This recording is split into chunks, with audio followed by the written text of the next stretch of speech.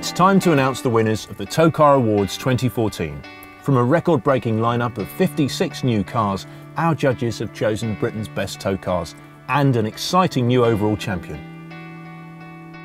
The cars have been split into 5 classes by curb weight, so it's easy to find a vehicle suitable for towing your caravan or trailer.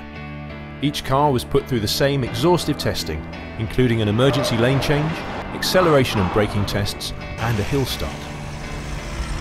Don't forget, every car is also assessed by our practicality experts and what car scores each car as an everyday drive, and for value for money, safety and running costs.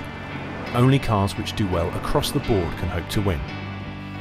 So that's how we assess Britain's best tow cars, which leaves the question, what are they? Here are the 5 weight category winners for the Towcar Awards 2014. The up to 1400 kilogram class has been won by last year's overall champion, the Skoda Octavia. It's stable, roomy and very practical.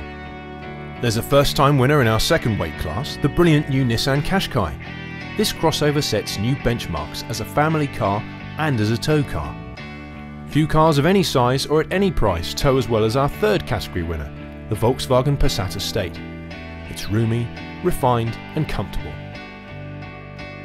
The Jaguar XF Sport Brake wins the 4th weight class for the second year, thanks to its stability, pace and superb handling. Our heavyweight champion is the Land Rover Discovery. It tows brilliantly in all weathers. Which leads us to the overall champion. This year's winner is the Nissan Qashqai.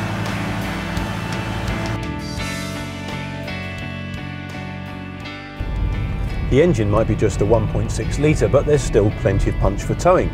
The Qashqai is heavy enough to make a suitable match for a variety of tourers, but not so heavy that younger caravanners will need to upgrade to a B+E licence to pull a 4-berth.